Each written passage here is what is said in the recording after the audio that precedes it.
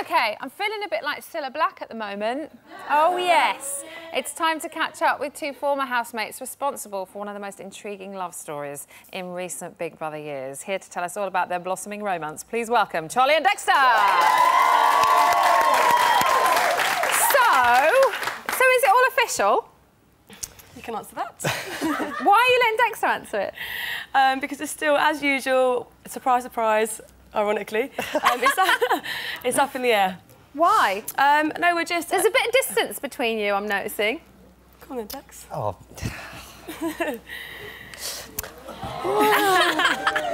So what's going on?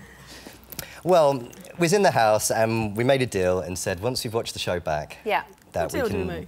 About going out for dinner. Yeah. So we said, whoever won, because she said, I don't trust you, and if I find out that you're... We did watch that, Dexter, for 9 weeks. Full of BS, then basically you have to buy me dinner. And then I said, if you find out my feelings are true, then I buy you dinner. Yeah. What actually happened was something totally different. We went out for dinner, and she didn't pay, I didn't pay. Guess who arrived? Who? It was me, Dexter, and his mum. Yes. The three of us. OK. And neither of us paid for dinner. Dexter's mum paid for dinner. Yeah. But what has that got to do with your romance? Well... So, we had lovely dinner, nice food. You had scallops, I had a nice bit of fillet steak. Dexter, I don't want to know what you ate. I want to know what's happening with the two of you. We had a few drinks and went out to a certain nightclub and we came out and had a little bit of fun and that's it. Basically. We're trying to see each other, like, obviously we're both quite busy, but we're trying to fit time to see each other, and it's very different outside the house to inside.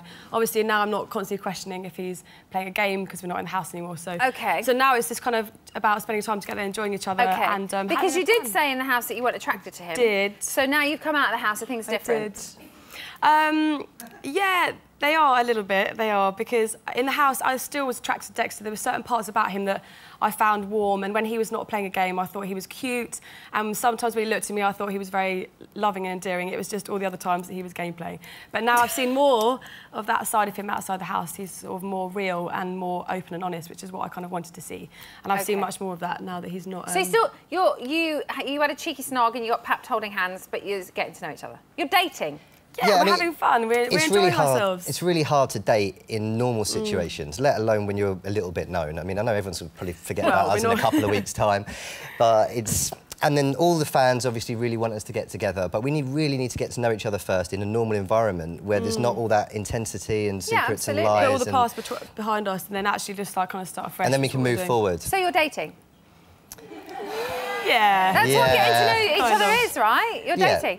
OK. We're hanging out. Let's go back to when you went into the house. You had a girlfriend called Charlotte, who was very lovely. She came on... Her name was Charlotte, right? Yeah. Yeah, she came on the show. She was there the last time you faced eviction, I think, before the final. She was there with your mum. So what happened to Charlotte? Me and Charlotte are very, very good friends, and I've been on the phone to her the last couple of days. She's just happy that I'm happy. And that's what she said to me. Very understanding. OK. So she's the most understanding girl. Yeah. Dexter looks totes emosh, actually. You've got shiny eyes right now, Dexter.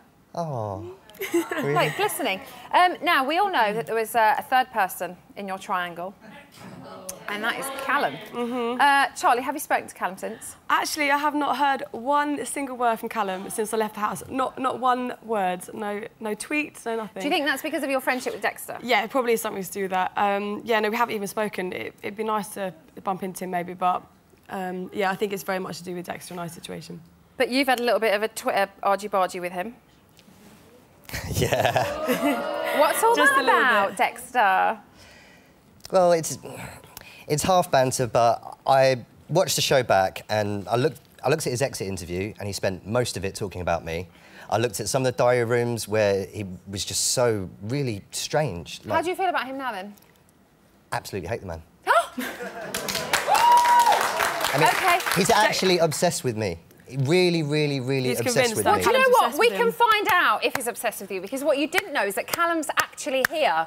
And he has been listening to everything. So let's bring Callum out. Oh, good.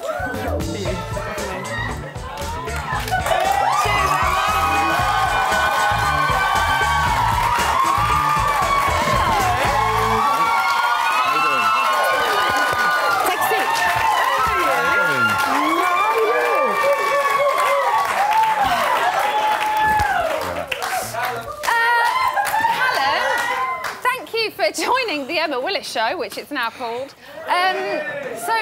what are it your really thoughts? is surprise, surprise. It is. Ta-da. What are your thoughts on all of this? What you got to say? It's really got nothing to do with me. Do you know what? If they're now a couple, then good luck to them. Yeah, Dexter. We need it.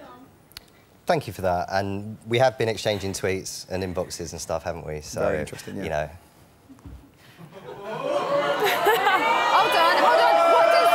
What do you mean by exchanging inboxes? Do you know, things are going really good for me right now, and I'm not sure in his tweet why my name even came up, to be honest. You'll have to ask him. So why did his name come up in your... What was your tweet? Because I didn't see it. I'm not sure. Look, it was a joke. I'm going to buy a chihuahua, and I asked my... I know. I asked my Twitter followers, what should I call it? And loads of names came up, and someone said Murphy, because I like Murphy, you know, the guy that we named the diary room in the house. And then somebody said Callum. So I said to one of my Twitter followers, oh no, it's definitely not going to be Callum, but I'm sure he'll be outside Pets R Us queuing up in a tent to buy the dog before I do.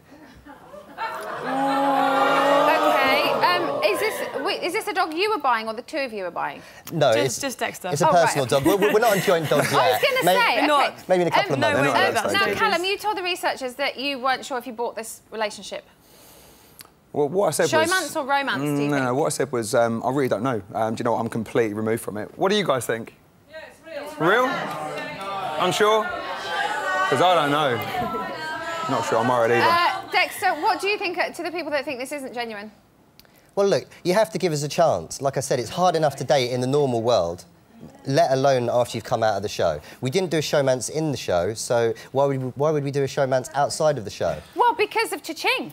Good point. Good point. That's a good point. You say, why would you? But there are reasons. I'm not saying that. Hold on. I'm not saying that you are. I'm not saying that you are at all. Let's be completely honest, Emma. There is a reason for you to do it if you wanted to. That's all I'm saying. No, I'm not saying you are. I understand exactly what you're saying, but let's be completely honest. Nobody wants to see my chicken wing arms on the front cover of OK. I'd quite like to see that. Oh. OK, that's all we've got time for. Guys, thank you so much for taking part. No problem. I hope you can sort your problems out, and I hope that you're happy and that you guys can continue and get to know each other in a private surroundings and that everything is good. Still to come, we've got our DNA results of Ryan's paternity test. Rylan, rather, not Ryan. And we'll be finding out about AJ's past as a stripper.